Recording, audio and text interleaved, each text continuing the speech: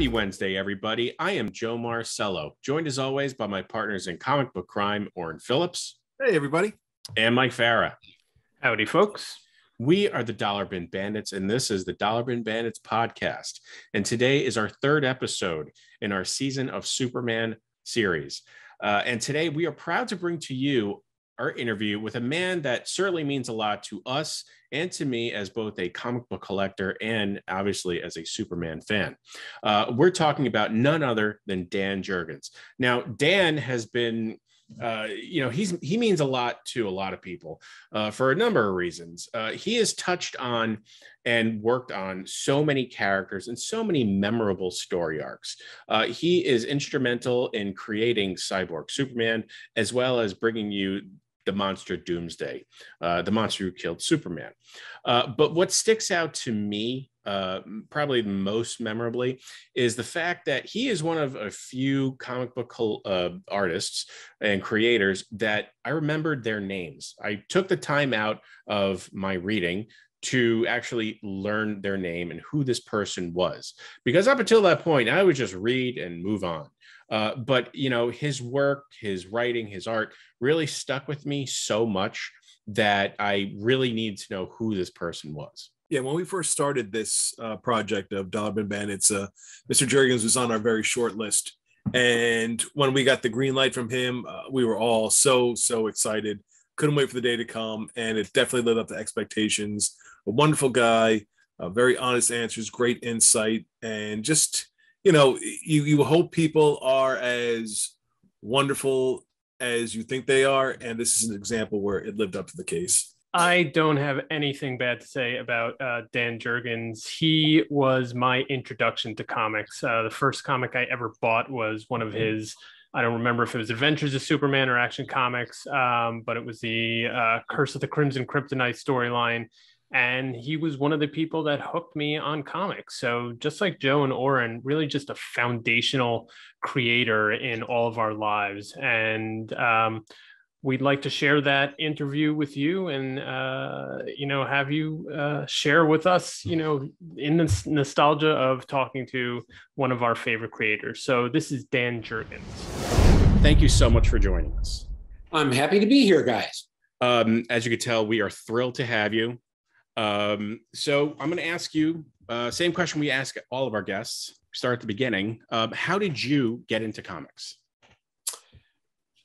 How did I get into them as a reader, or how did I get in as a pro?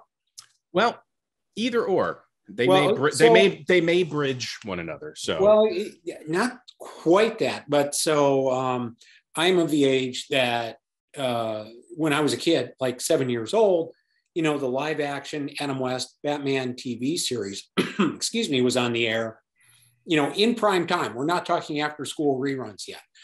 And that's how I first became aware of, the idea of superheroes and Batman. I mean, I had this kind of a dim awareness of Superman and probably Batman as well, but that was really the first exposure, and that's what drew me in. And then one summer night, I was out walking through the neighborhood, and I saw a couple of kids who were older than I was sitting on their front step, and they had these stacks of 4-color pamphlets. So I said, "What are you guys doing?" And then I looked, and they had what I then came to realize were comic books. And in that stack, they had Batman comic books. So all of a sudden I could see, so this is where Batman came from, right? And one of them even had the 25-cent giant, which was, Robin Dies at Dawn, was reprinted in the story. And I remember seeing that and saying, Robin's dead? Holy shit, that can't be, can it? So, I had to pick it up and look at it. And all I remember is looking through all these comics, and many of them had, because the guys were older than me, had come out a few years prior to that. I remember seeing some very early Marvels and everything. And most of all, I remember going home and saying to my mom, "Can we go downtown to the drugstore so I can buy some comics?" So that's where it started. It's very similar to a lot of us, I have to say. Now, one question for you. Do you still have those?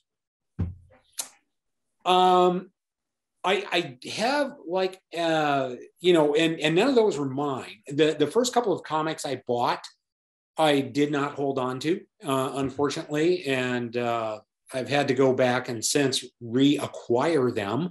But at some point when you're a kid, it seems like comics just sort of disappear from your bedroom, and that was my story. And then eventually I came around and I said, okay, at this age now I'm going to start buying these and making sure they don't disappear. So I may not have that initial couple of waves, but I have things from after that. Yes. Yeah, I think everyone, we just had this discussion recently with our last guest, is that everyone goes to that same period. You have comics, you discover them, you're like, wow, these are amazing. And then there's a dark period where they go away. And then you have this rebirth of, interest, and you're like, well, I have to get those specific comics back again. At some point, through whatever, avenue you may have available to you, you get them again. And then you come to realize, you're like, wow, at least in my case, I come to discover those comics again. I'm like, they really weren't that pivotal in the comics world, but they were the first for me. So, Yeah. And, you can say they weren't that pivotal in the world, but in terms of your world and opening up doors and sucking you in and saying, this is this whole other thing that's out there. And it's full of color and action and adventure and excitement and everything like that. It's amazing how we look back on those and realize it's a pretty profound experience. So, yeah. And I still remember those things to this day. What was it that drew you to comics professionally? I think it was the fusion of art and story. And what I've always known, even from a very young age, is that I could draw. And part of drawing is telling a story, even for artists who have no interest in writing the story. So, if I draw a character that's, just a single character, guy in a business suit, say, and he's on a blank sheet of paper, there you see the figure. But let's say I draw the shadow at his feet that his body casts. Well, that starts to tell a little bit of the story. Where is the sun? Where is the light that is casting that shadow? Is it night? Is it day? It starts to give you clues that there is something else beyond what you're seeing in the picture itself. And I think what I was always attracted to was this idea of art story combined as something that I could do, that, even as a, 5th or 6th grade kid, I could sit there and draw my own little comic stories with my own little word balloons and dialogue and things like that in them. And so even from the start, I didn't get into comics to be just an artist. I didn't, pursue comics to be just a writer. I've always been interested in it as a storyteller, and that fusion of word and image that is so unique to comics. Fantastic. You know what? I'll wait. I'm going to organize my thoughts accordingly. Oren, go right ahead. I'm sorry.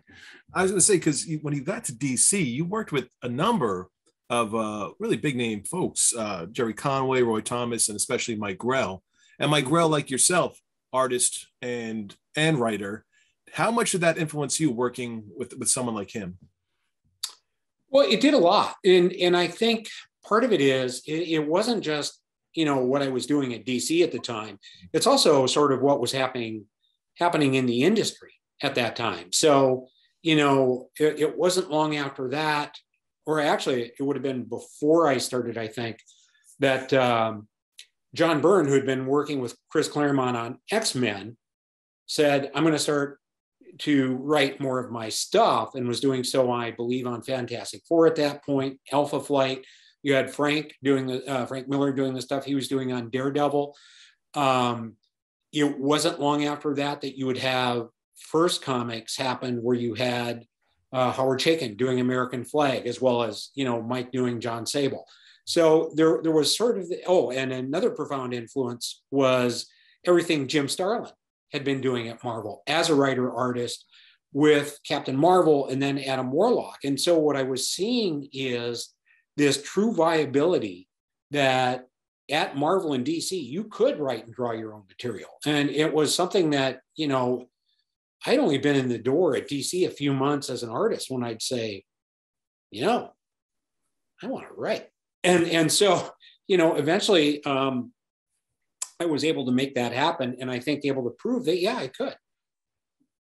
Most definitely. Did you ever think to do sort of an independent book at the time too, to do some work at first, or one of those companies to sort of sharpen your writing skills, or were you content with working with DC at the time?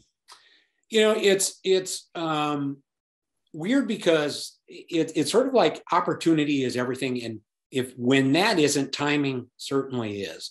Mm-hmm. So if I were to go back to that time, you know, the idea of doing your character and owning it was still a pretty dim concept that was out there. And so say we're talking like 1984, somewhere in there, when I started to put together the idea of Booster Gold and where I might do it, it just sort of became the situation where I ended up doing it at DC because I didn't perceive there being a lot of other opportunities and outlets to do it.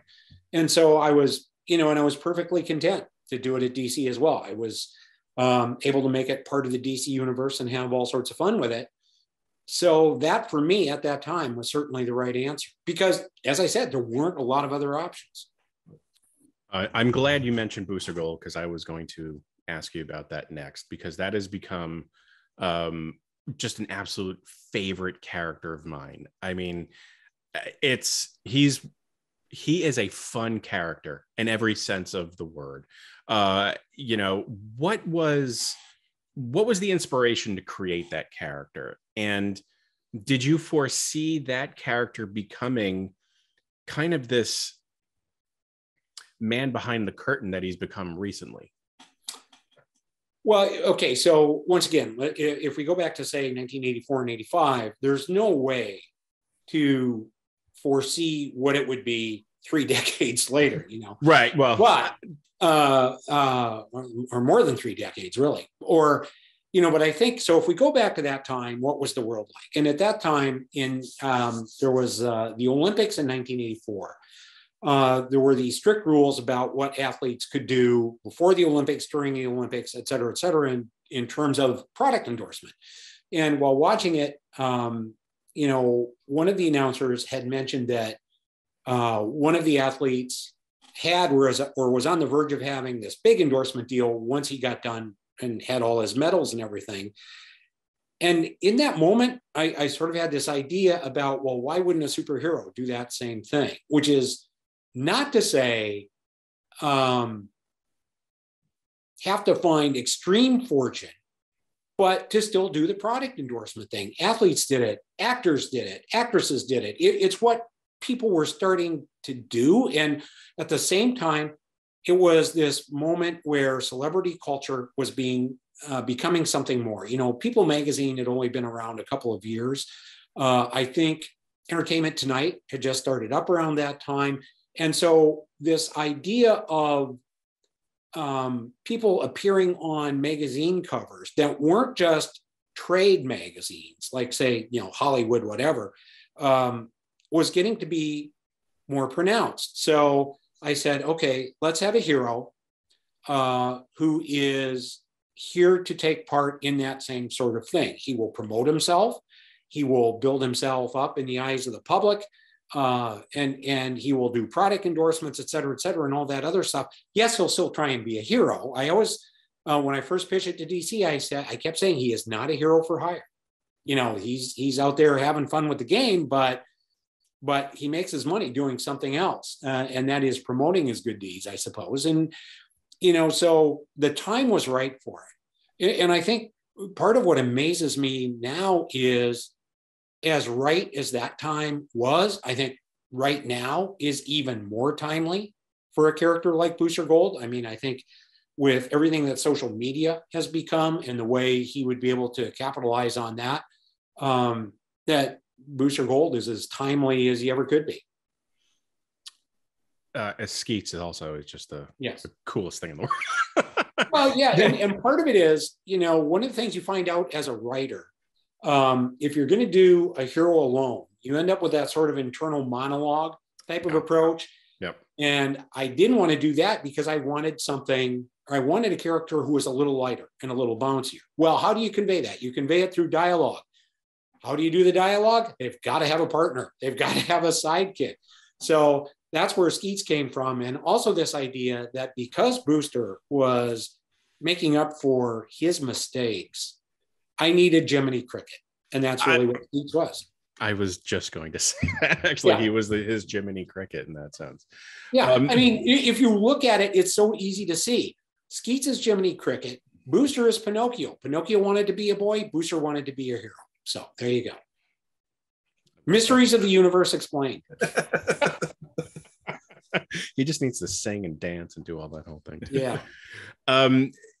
Did you and and this goes back to, I guess, the character creation, when you create their backstory for someone like, say, Booster Gold, do you kind of plan out their long-term story arc in the sense that, okay, we understand where he's coming from at this point, but what he ultimately will become at some point down the road?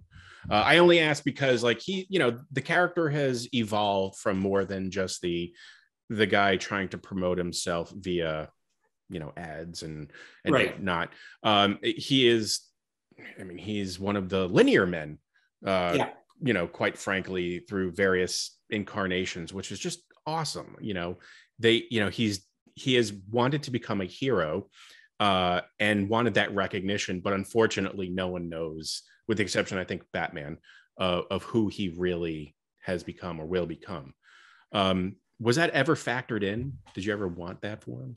Yes. So if because he came from the future, there was always this idea that there was going to be a atmosphere of time travel behind him. I always knew that if he came from the future with stolen items, that someone would come and hunt him down. Right. And all of which we did in the first 2 years of the series. But Booster Gold Volume 1 ended with number 25. And in the last few pages, I made it very clear that Booster was unaware of his future and a very important future that was waiting for him. And I think the last 2 or 3 pages, there are a couple of captions that indicate that he will become incredibly important to the DC universe. Mm-hmm. So that was always the intent. Now, it didn't mean it was actually going to work out that way, but at that time, that's what we tried to set up. Joe and I and a lot of fans, we love the artwork and we love the writing. And I'm wondering, because you're so successful at both, were you always confident in your ability to do both? Or was there a certain point in your career where you finally felt like, okay, I know I can do this. Like, I've made the right choice. I'm confident with my skills. No, I was not always supremely confident. I thought I could. But knowing you can and thinking you can really are two entirely different things. And, to this day, people will bring me an early issue that I drew or an earlier issue that I wrote or both. And I'll just look at it and go, yeah, okay, learning on the job for everybody to see, right? But I think what I had was some pretty good instincts about how to do it. But yeah, like all of us in this business, there are some people who are fortunate enough to hit their stride in the first 6 issues of whatever they do. For the rest of us mere mortals, it takes a little longer. And I think some of those mistakes are there. But what I always look for when I look at new talent is, what is the spark? What's, because if you really look at it, what is the thing that works that you can see them building on? With writers, it's what is the idea? What is the approach? And what is it that they're trying to say? And I do think that was there for me. But I've always told people, if 5 years after I launched Booster Gold, I had the chance to do it all over again, it would have been a much better series, the first 12 issues. But that's not life. I mean, like I said, I was young, we were all that way, and generally our mistakes are there to be seen. But what you just said about Booster Gold, does that always sort of stick with you? That thought of, what if I adjust, or if I adjust those things, or are you able to clean slate each project and just keep moving on? No, I'm able to clean slate because I think there comes a point where you can say as a creator, I know how to make a comic book. I know how to make a good comic book. I know how to make something work if I'm drawing it. I know how to make something work if I'm writing it. That doesn't mean I'm not going to blow it and make a couple of mistakes, but there does come that point where you know what you're doing. And this has happened to me as a writer, where I will set up a scene or a sequence, and the artist might say to me, no one can draw that. That can't be drawn. And I'll say, oh, yes, it can. And I'll rough it out on a page and say, here's how. So I think there comes that point where, because you've done it so many times, and part of doing it so many times is making so many mistakes, that you then get past that curve, and you're on this kind of a glide path where you know how to make it work.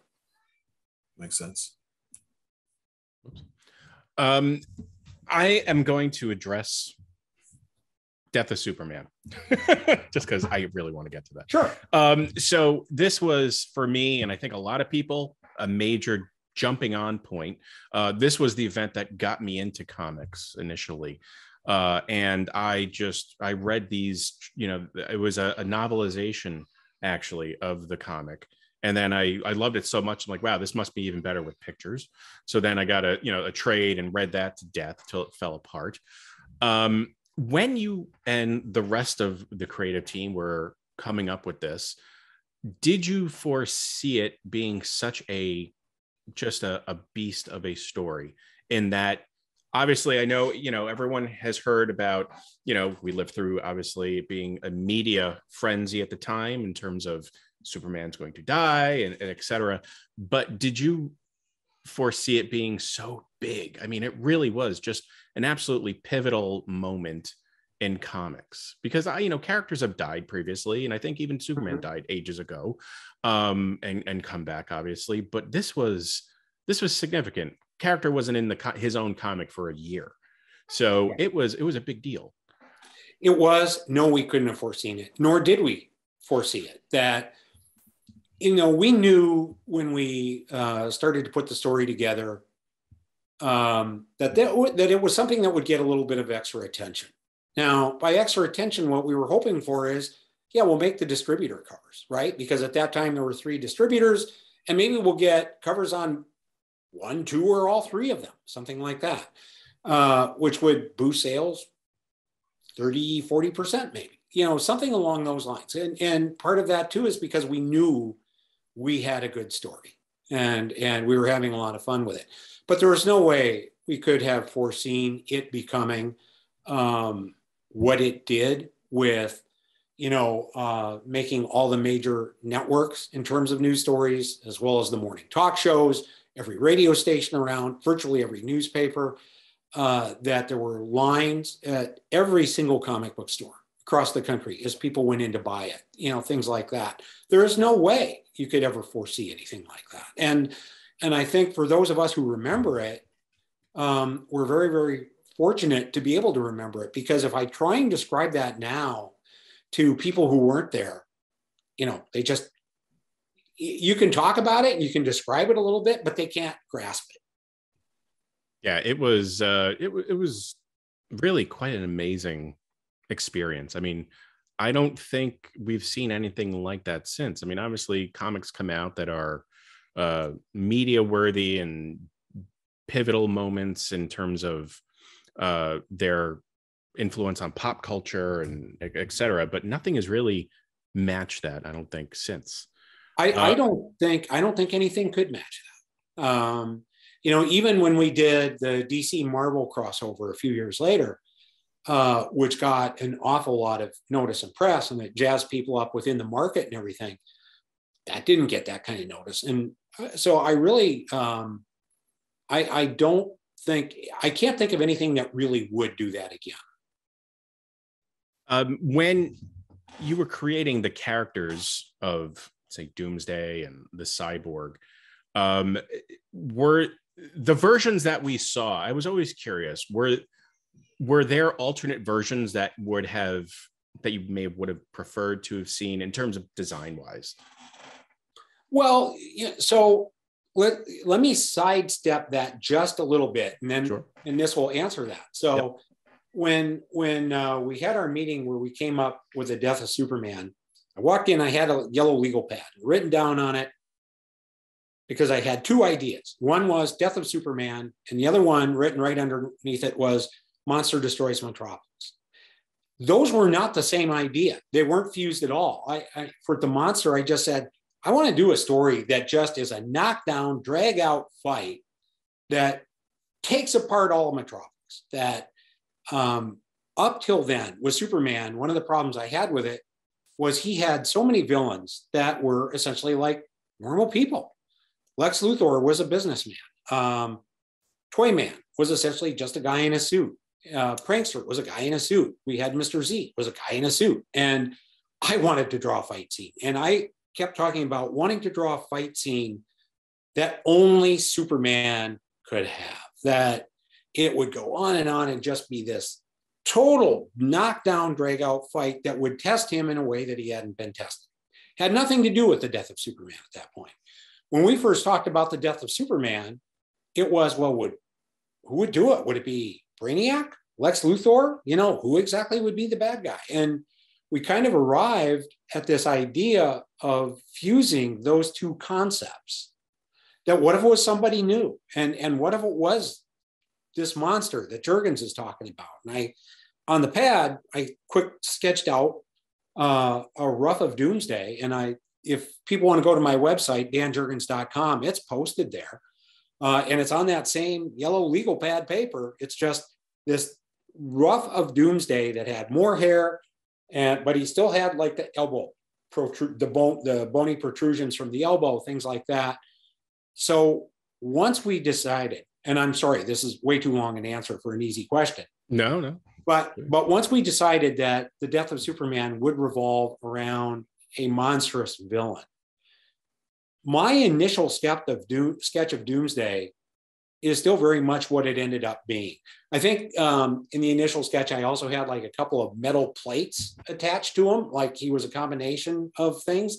We quickly did away with that and just went with the bone as sort of exterior weapons and protection with the bones over the eyes. But it was very much as I conceived it. I want to ask you, this is more of a personal question. No, I shouldn't say personal. Anyway, your opinion of Doomsday now, as it pertains to recent versions of him, do you think he's kind of watered down? Yeah. Okay. Yeah, a little bit. Yeah. I mean, and part of it is, so we were about a year ago, we had been working on the Generations Shattered and Generations Forged storyline. Mm-hmm. And there was some thought of pulling Doomsday into it. And we had a couple of different writers who were, throwing some different ideas around. And one of them was, well, Doomsday does this, and because he has intent and blah, blah, blah. And, ultimately, one of the things I explained is, look, one of the reasons that Doomsday was a monster that functioned almost, we kept talking him like a something out of nature, like a hurricane or a tornado or something with no reason necessarily behind what he was doing, no true motivation, was that he was supposed to be the opposite of Superman. Superman is a creature of reason. Superman is the one hero, I think, who's out there that if he flies down in front of a villain, provided, the villain is about to kill someone, he might say, let's talk about this. And then if the villain won't, then he takes him apart, right? It's like Superman tries to be that creature of reason. Doomsday was supposed to be beyond reason. And so I think that's when you have Doomsday in a story, that's sort of what you have to lean into. If you want reason in it, you probably have to have someone manipulating Doomsday somehow. But I think that's what you have to lean into. And the other thing that drives me nuts is we designed him with the shoulder bones that come out sort of parallel to the ground, perpendicular to his figure. Now they've got the spiky things that grow straight up. I hate that. I will never draw that. So there. No, I agree with you. I just, they keep bringing him back for certain storylines, but it's kind of like the Joker as pertains to Batman. He's only, that, he's only as heavy, if you will, if you only use him sparingly. And I think they got into a bit of a cycle of bringing him back, and if he was the guy that killed Superman, then he really should be only used sparingly. And if so, then I mean, he doesn't carry the weight that he once did. I mean, obviously in Death of, that was fantastic, and then in Hunter Prey, that was just so awesome.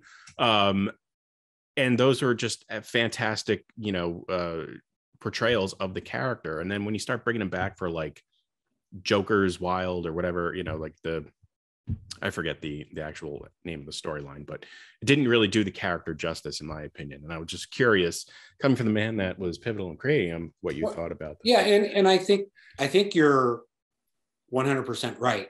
But I also think that goes to a lot of villains in comics. And it always is that delicate balance of, we see a story with a villain that is just so cool, we really want to see it again. The example I always use is Galactus. So to me, Galactus, if he is the supreme being that he is, does he even bother to talk to humans? No. I mean, to me, the coolest thing would be if I could form the Marvel universe any way I want it. We would have seen Galactus in his first appearance. And in all the years since, he might have only shown up again twice. I mean, how cool would that be? But then you could also extend that to a lot of villains. And unfortunately, that's not the reality of our business. So right. Yeah, I think you're right. I think that extends to a lot of villains in particular, but that's not the reality of the world. So, we roll with it as best we can. Right. The other character that was, a part of Death of Superman that was just fantastic was Cyborg Superman. And he's another one that, I will say that his reemergence through various storylines has been really good in the sense that, it does the character and his storyline justice. Specifically, I'm thinking of his inclusion in the whole Green Lantern Corps wars and, right. Blackest Night, etc. And, a part of the Sinestro Corps. I mean, it kind of made sense. What are your thoughts on his, evolution over, recent years? Yeah. And obviously, we've just seen him in the new Deathstroke book as well. And here again, he's a different character. I think there is some allowance for that, because I do think he stretches a little bit better. And I thought when Jeff used him in the Green Lantern stuff, I thought that was really inspired. I thought it was a great way to do that, because I think really good villains can move away from the hero that they are usually tangled with and then move on into that next realm. And that's a lot of fun to see. And I thought Jeff was just awesome with what he did there. I know that I actually think there's enough elasticity there that, for example, at one point I said to DC, let's just do a Cyborg Superman series. He's off in space, only instead of we have Superman saving worlds, this is the story of Superman conquering. And he takes over this world and that world. And it is the malevolent Superman almost to the point. So then he takes over another planet, who then inspires, they don't know the difference between real Superman, Cyborg Superman.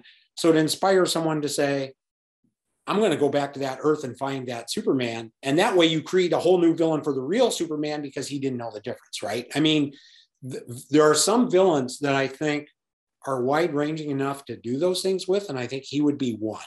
And it's, they should have said, yes, let's do that. Yeah, he's really, I mean, he's a fantastic character, really is. I mean, tragic, you feel for him at times. Certainly in the last panel of his involvement in Sinestro, I think it was Sinestro Corp, where he's like, look, I just want to die. And the Monitor is like, yeah, I'll kill you when this is done. You think he's dead, and then it's like his head and torso just kind of floating there, and he like comes back on and he cries. He's like, oh, I didn't die. it was really heartbreaking in that sense.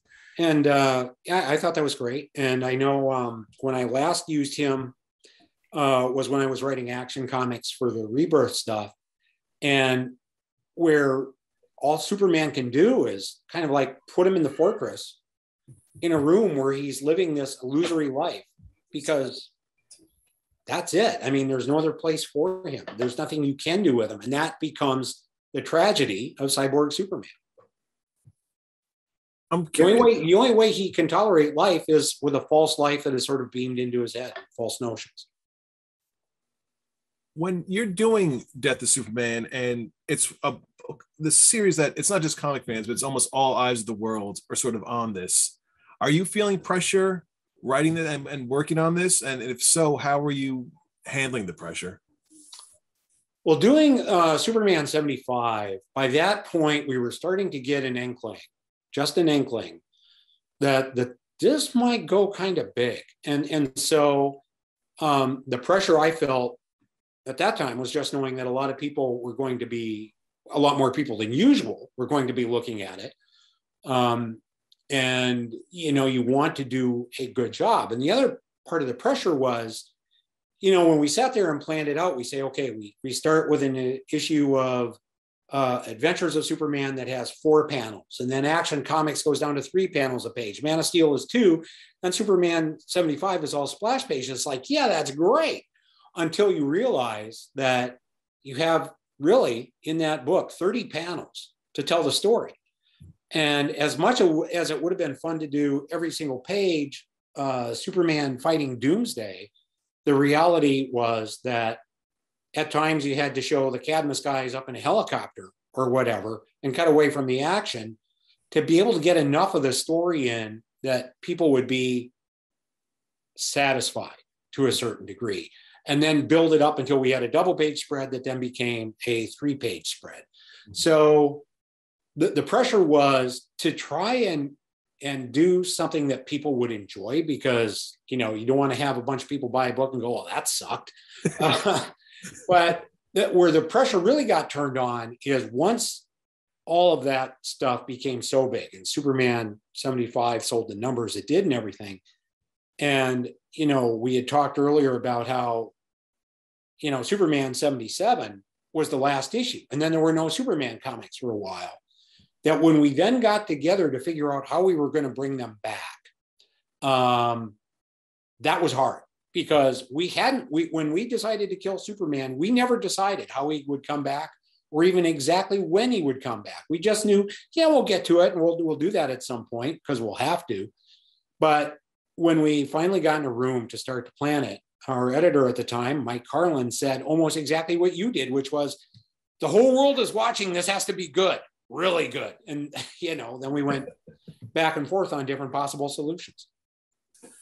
And during this time, you also worked on a book, and we spoke to Brett Breeding about this, and it's a book that I recommend to any people who will listen to me, Metal Men. And I thought that I loved that series so much. And I was wondering, did you request to be able to do that at the time, or was that assigned to you? Not really either one. It was more like, and this is the way I work. You start to have conversations with people. Would this be fun to do? Yeah, this would be fun to do. Hey, we should do this. We should do that. And all of a sudden you're doing Metal Men. I never really took assignments so much. Even today, I was speaking to someone about a potential project that I would write. And it was just, I start by talking over ideas and general concepts. Do you as a publisher want to do what I want to do as a writer? Just, is there some common ground there? I think the concept of the way some things are pitched in comics and publishers ask for pitches, mm-hmm. I think is borderline. Well, I think it's unfair and wrong. So what I always do is, let's see if we have common ground, and then we'll talk about it. And if it works out, great. And so with Metal Men, It was talking with Carlin, who was going to be writing it, talking with Andy Helfer, who was editing it, and gee, can we do this? Yeah, this would be fun. And pretty soon, if you agree as editor, writer, and artist, you have a book, and that's how that happened. Did you enjoy working on that series? I did, and it's too bad that Brett couldn't ink the whole thing. He did the first issue, and then all of a sudden he had to step aside, and Jose Marzan came in. But yeah, it was fun. I mean, the fun thing about the Metal Men is the expressiveness that you can bring to their characters and visually. That if you've been drawing like a very a book like Superman, which is a lot of normally featured people, to then be able to draw a book where if Mercury is shocked, his jaw might drop and actually hit the floor. I mean, that's what's fun about Metal Men, right? And that sense of playfulness and humor. I would say it sort of must have felt like a bit of a release to be able to expand a little more. You didn't have to be within that world. You could do as much as you liked. Yeah, very much so. And artistically, you and Brett Breeding worked on so many things together, and it seemed to work so well. When you have someone, an anchor like that, who you can trust, how important was that for you as an artist? That's always tremendously important. And then as an aspect of trust, is having a vision in your eye for what it's going to look like when it's done. And I think that's, whether I was working with Brett or Norm Ratman or Kevin Nolan or Bob Layton, who was doing Iron Man on me, or George Perez, who did Titans and Green Arrow on me. I mean, you go down the list, I've been able to work with some marvelous people. What helps is that when I'm breaking it down and laying it out and then, doing the pencils, is that I get a feel in my head and in my eye for what it's going to look like when it's inked. And so that way, when I know Brett is inking, I could kind of tailor some things a little bit that way to his strengths. And I do that with anybody that I work with. It's a great sense to be able to have that as while you're working, to know that it's going to look good, because you can set some things up that they excel at so they can then drive it home. That's very interesting that, that you do that to make sure that people succeed on both ends, that your drawing succeeds and their inking succeeds, that it works together so well. And it's also incredible that you mentioned, I mean, Bob Layton and George Perez inking your stuff. That had to be, as a comic fan, an absolute thrill. Oh yeah, it was. I mean, part of the fun of working in this business is that the collaborations that I've been privileged to do really have been, I look back on them and they've been fun. I mean, I got to draw something that Stan Lee wrote. I've been able to write for Kurt Swan and Gil Kane and John Buscema and have them draw something I wrote, which is an incredible thrill. We have the inkers we just talked about. I would also add, like Dick Giordano to the list. I got to be inked by Murphy Anderson and John Romita Sr. and so many others that, Terry Austin and people I'm probably not remembering. I mean, John Byrne inked a Superman cover. Walter Simonson inked a couple of covers. And so to be able to collaborate with these people has been really remarkable. And it's one of the things I enjoy most about having been in comics, that if I get to write down a list of the people I've been fortunate enough to work with, it's a lot of the old masters who came before me. And I think a lot of young guys are going to be the old masters long after I'm gone. So that's a great part of comics. And just one quick thing. Do you consider, looking back now at your career, you're one of the masters? I mean, for so many people, does that ever hit you? Like, I'm Dan Jurgens, like people, love my stuff, and, you've influenced so many folks. It's weird because I can conceptualize that, but it's a hard thing to grasp. And I know it's there because of the lines you get when people bring their books to you to get signed. And some people, really have some wonderful things to say about the work they might have read of mine at in their youth or their younger days or whatever. So yeah, it's like I'm aware of it. And and it's very flattering. And I kind of know what they mean because I feel that way about so many other creators, right? And so to be able to contribute on that level and for as long as I have, yeah, it does mean a lot to me. And it's because in a way, as a creator, you know you've done well when you've made people feel the way that you felt when you were 10, 12, 20 even. I mean, whatever. That if as a creator you can reach out and kind of have impact on someone, yeah, that's very meaningful. I have to echo what Oren is saying, because you were the first comic book writer, creator that I learned. So when I first got into comics, like you know who Stan Lee was, you know who Jack Kirby was, just because you heard the names, and that just by osmosis you just kind of learned it. But as a new comic book collector and reader, yours was the first that I learned and knew who knew your work. Mm-hmm. And it was ever since then, when people say, okay, well, when you picture Superman, what do you whose version do you think of? Or so there's in terms of movies, Christopher Reeve, but as it pertains to comics, it's yours and John Byrne. And it's everything else afterwards is great. Not knocking anyone's work, because everyone is they bring their own style to whatever it is they're doing, but yours is just iconic. And I mean, it will forever. I mean, that's my measuring stick for like any other version that comes afterwards. Well, thank you. I appreciate that very much. And I was sort of that way myself. I had not been working at DC very long when Karen Berger called me up one day. And Karen at that time was editorial coordinator.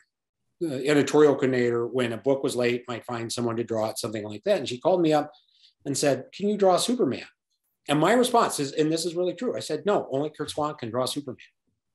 So, we all kind of have that where we associate one particular creator with one particular character or something like that. And I think on a creative level, when you get to that point where you can say you've hit that, it's great, because, not a lot of people do. And one of the things I always try and tell younger guys who, especially artists, because they complain about the fact that, writers are much more dominant in the industry now. I said, well, do a 3-year run on whatever, man, and you'll have that. But you have to stake it out as your own. And that's, a lot of people aren't doing that anymore. And it's not good. You don't really have that anymore. You don't have, I mean, Brian Michael Bendis was the last that I can think of that had a long run, if you will, certainly not as long as yours. And quite frankly, I don't, for all that it was, and I'm not knocking it, but I expected more out of it. Well, and although the one thing I'll jump in on real quick is that might just be because I want to get this on record, because I think this was such an achievement. Bendis and Bagley on Ultimate Spider-Man, the page count they did, the number of issues they did, that run was fantastic. And that, if you go over 100 issues, I mean, no one's doing that now. So no, except on Walking Dead and and Eric Larson with Savage Dragon. Yeah, well, yes. Now, in addition to Death of Superman, you've been a part of so many big story arcs and crossovers. 0 Hour, the one Oren has there, Armageddon 2000. Is that the Armageddon one? I can't. There's a glare. Okay, and Panic in the Sky. Did you get burned out from working on all these, extended series and story arcs? I mean, because that's a lot to juggle, I would think. It's a lot to juggle, but I like the challenge of it. And I think superhero comics should be about big, max out storytelling, right? And I think there's always a place for the quieter character stories and things that fit within that. But to me, there's something about the nature of superhero comics that still works best when you hit a big max out, wide-ranging story. That doesn't mean company crossover necessarily. That can be a part of it. I know when we did last year Generations Forged and Generations Shattered, part of that was we wanted to build something much bigger off of that. Then things got turbulent at DC, so that didn't happen. But I really think that we're at our best, our industry succeeds best when fans are talking about the story. And often those are the stories they talk about. Can you believe what's happening across these 3 books? Can you believe this? Can you believe that?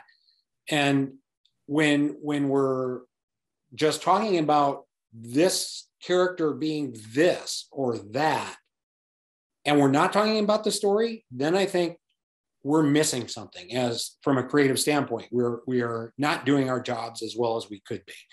And so I find that challenging. I find it fun. I think that is something that superhero universes work really well with. So if you reference, say, Panic in the Sky, where I just said, why do heroes always wait for the alien invasion to come to Earth and beat back the alien invaders after half the cities are wiped out and millions of people are dead?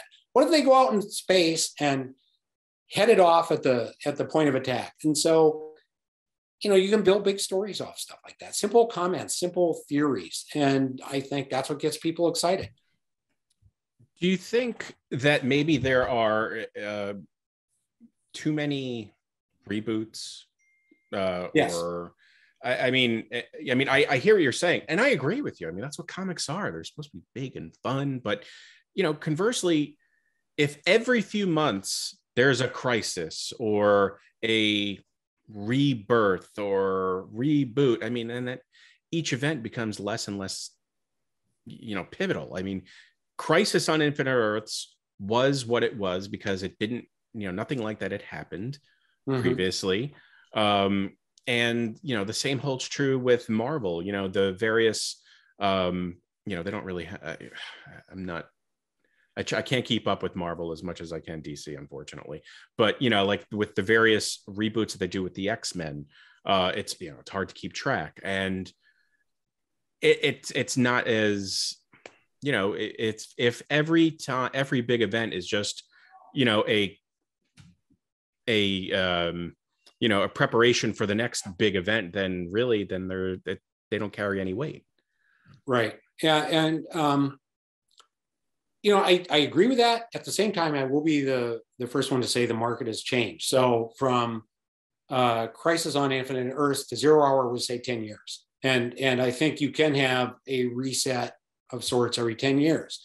Well, that kind of shortened up a little bit. And so then it became sort of, I think, 5 years, and now might even be more common than that. I think what that shows is a lack of creativity on our part as writers, because what you're also supposed to have, I think, mixed in with this is this idea of more new characters populating these universes. And I mean, when I say new characters, I don't mean the 17th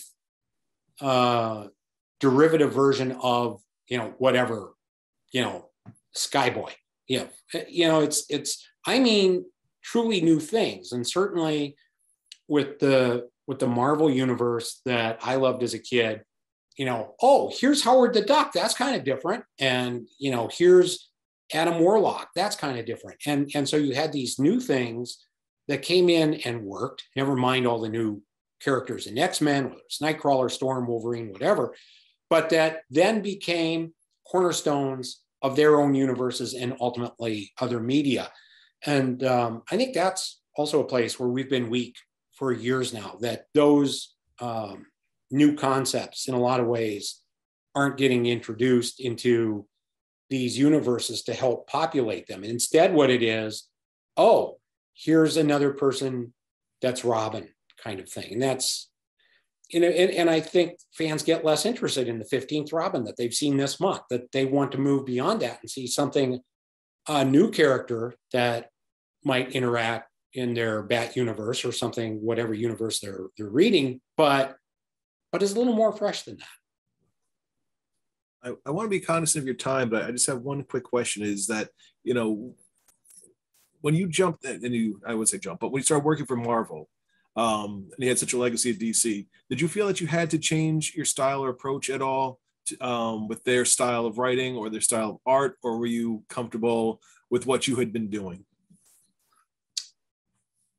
It depends on the project. So, for example, when I went to Marvel in 1995 to do Spider-Man, I had drawn, I think, a cover in like 2 pages.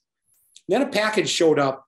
FedEx came. Here's a package from John Romita Sr. And John said, "Your Spider-Man is a little too muscular."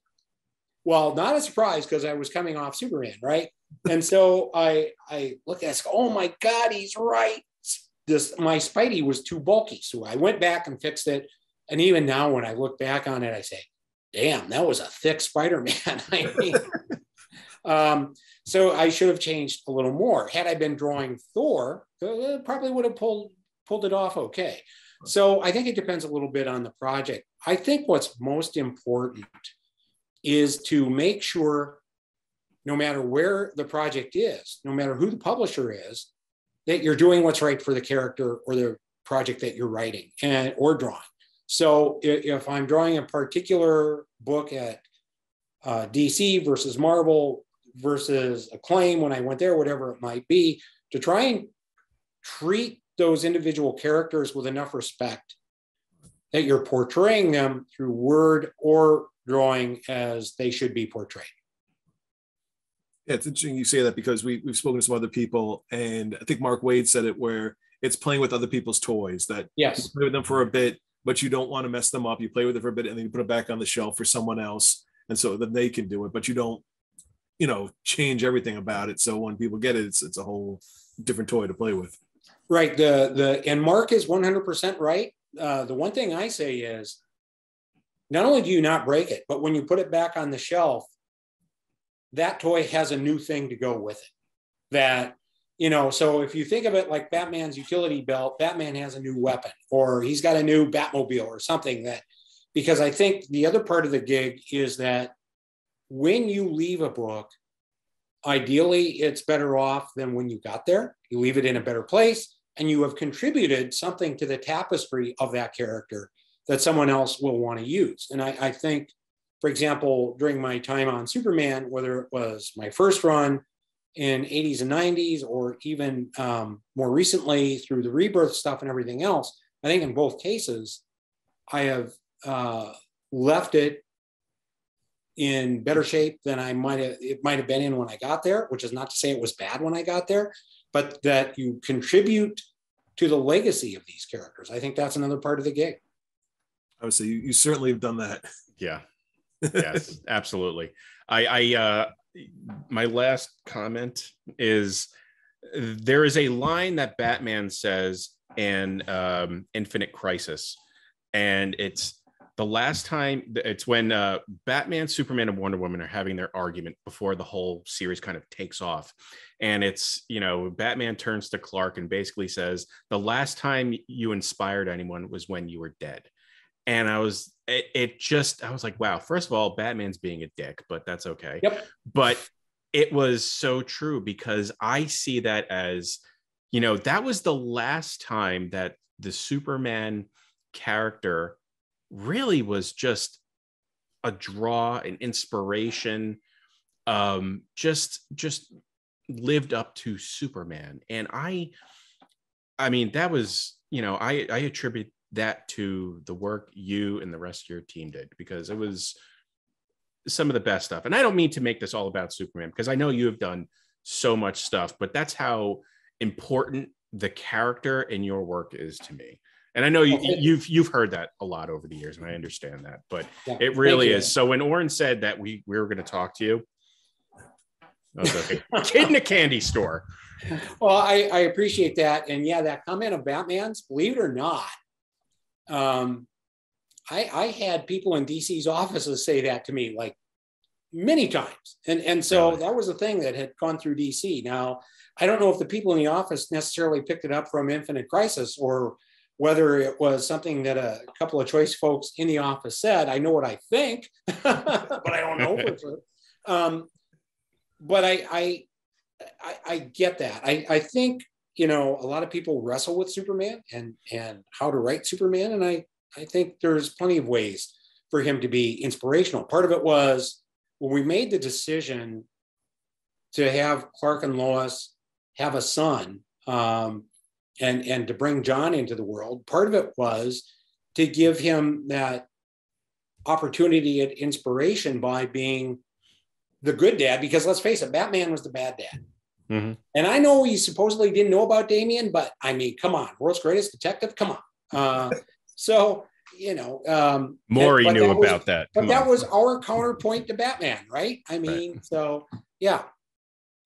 Yeah, it's your work has been just home run every time. Thank you. So before we go though, where can people, you mentioned your website, but where can people follow you, see your work? Okay, so all the good sure. stuff. You can see my stuff on danjurgens.com. On Twitter, I am the Dan Jurgens. You can follow me there. That's a little more timely in terms of finding out the current projects. These days, I am writing Blue and Gold at DC with wonderful art by Ryan Sook. It's just fantastic. Yeah. Although in issue 4, I'm really happy with issue 4, which is our next one out, because it has a fun little couple of flashbacks, and it's set up so that we see an incident from the past as seen by Blue Beetle and also by Booster. And Wonder of Wonders, they don't quite coincide.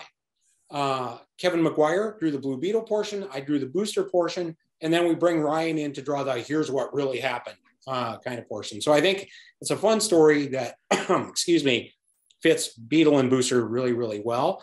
Right now, I had just recently gotten done drawing an issue of X-Men Legends that I think is out next month. And also Brett and I are doing a variety of covers for Marvel these days. That's right. Yes, you mentioned that. Yeah. We have, I've got a Wolverine cover on my board right now that has to be finished in time for Brett to ink it tomorrow. So, but we have that, and a couple of sneaky things coming up for next year that we can't announce yet. Okay. Well, we won't hold you up from your work. Okay. So thank you so much for taking the time out of your day and your schedule to talk to us. It's been an absolute pleasure and an honor. Yes, sir. Oh, thank you very much. It was great to be here. You guys are fantastic. Thank you very much. And especially if you're going to go so deep that you have Armageddon 2001. I was looking for Metal Man, and I was like, oh, because I know everyone always brings out Superman for you, so I, try to impress. Well, you know what, and that was so much fun to work on. I mean, and this gets back to the collaborations we talked about, to be able to work with Archie Goodwin and Denny O'Neil, who wrote that and draw for them. I mean, that was an honor. So yeah, it's great to see. Oh yeah, those are the big names right there. I mean, the three of you, and Dick Giordano too. I think he did the yes, yeah. Dick inked that, and the cover right there was inked by Terry Austin. So yeah, that was, you talk about a home run for me on a personal level, to be able to work with those guys. That was a home run all the way around. Hey, so that was our interview with Dan Jurgens. I got to tell you, I was very nervous talking to him. He seems like a very, very serious guy, and to an extent he is, but he is absolutely extraordinarily honest. Discussing to him my thoughts on the monster Doomsday, who I think when it came out was extraordinarily groundbreaking for the time, but nowadays the character is a bit watered down, and he actually agreed with me. So I was pleasantly surprised. Yeah, I've been waiting many years to ask him questions about Metal Men miniseries, and I got the opportunity to do that. So I'm a very happy camper. Yeah, great interview, folks. Sorry I couldn't make it. It was really to my detriment. Sounds like a great guy, very insightful on his work. Listen, folks, this is the Wednesday after we received some very harrowing news in the comic book world. So we just wanted to acknowledge that George Perez's announcement that, he has terminal cancer. We'll do more of an appropriate sort of homage to him or honoring of him at a later point. But he was a big part of our comic book life, and the work that he's done really stands the test of time. So, we wish him and his family the best during this tough time. But that'll do it for this episode of the Dollar Bin Bandits. We have another coming up for our season of Superman month. But you know where to find us on Facebook, on Instagram, and on Twitter. Please rate, review, and subscribe. And we will see you next time.